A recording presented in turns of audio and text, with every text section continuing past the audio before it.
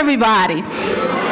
How you doing? Or do I have to ask? All right, good, wonderful. My topic this morning is don't stop believing. Don't you love it? Don't you love it? So this morning I want to talk about the power of belief. Big surprise, huh? But what we want to remember, always remember, is that belief is the language of the Spirit. All right? And through our belief, amazing things can happen. What? If we can just believe it. We can bring amazing things in our life if we can just believe it. Now, for some reason, for many of us, that doesn't compute. For some reason, we think it's got to be more than that. And I just want to share some stories with you this morning about belief. But before I get to the stories, there's something I want to remind us of, and that is that things happen in our lives because they can. Yeah, because they can. And the reason that they can is that our belief makes them possible, right? All right, so there's this great commercial. There are a lot of really great commercials on. You know I love commercials, right? And I'm the one who watches TV for the commercials because these advertising agencies get it. They really get it. And AT&T has this great commercial, and their slogan is, rethink possible. Not possibility. Rethink possible. Rethink what you believe is possible. And I have to say that as being a part of the human race, I think we've done a lot of good. I think we've gone a long way in terms of thinking or rethinking possible, especially in the technology area. I was looking online yesterday at an iPhone, and I was looking at all the different applications that you can download to this telephone. And it was kind of mind-blowing. And I mean, it's like you could download recipes, you could check yourself in at the airport, turn off the lights in your house when you're not there, hold up your phone to the radio when it's playing, and the iPhone will tell you who the artist is and the band is, and if you want to, you can order the tickets from them right there online, and they tell you when they're coming to town. It's amazing. It's amazing. So we have done some amazing things technology-wise. However, I kind of wonder if maybe we need to do a little bit more work in terms of thinking or rethinking possible at the individual level, at the level of our own lives. See?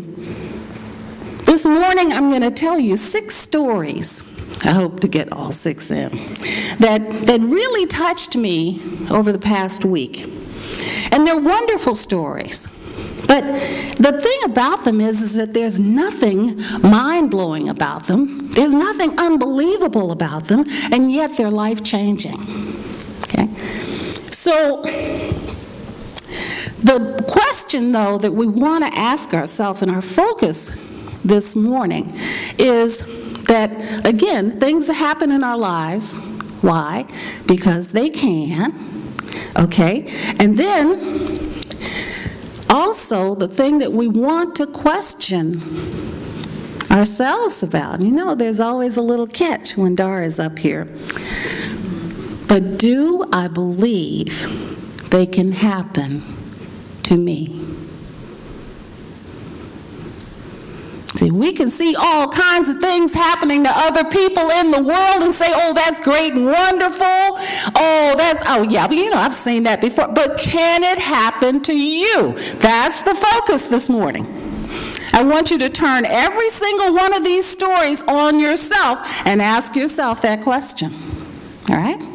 So the first story, I love this story, and it's a story about the musical group Journey, who just happened to write the song, Don't Stop Believin'.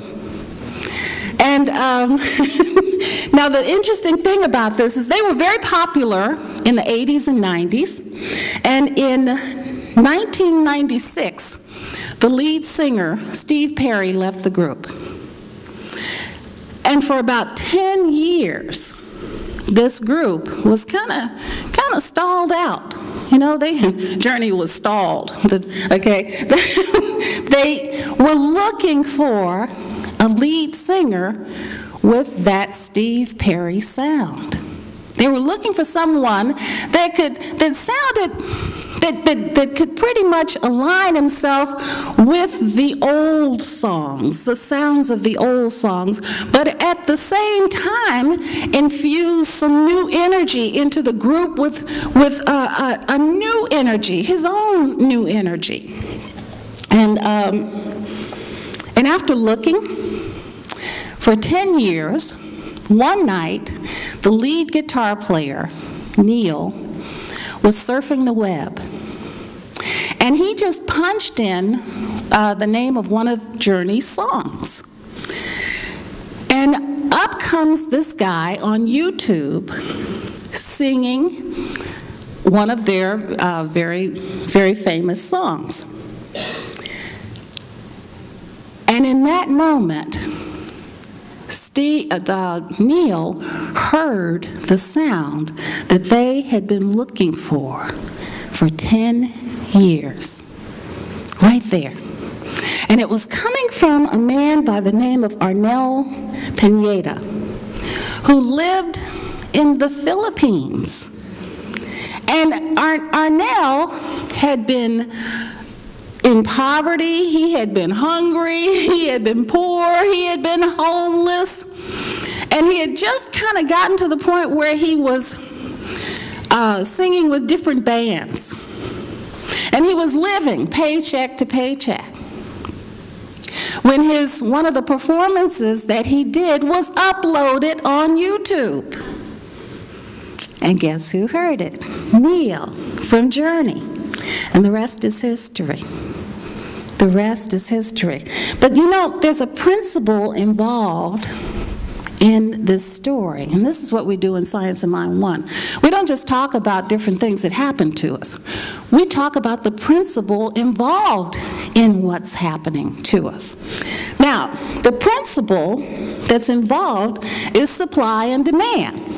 See, what we're looking for and believing in not only has to be possible, it has to be available.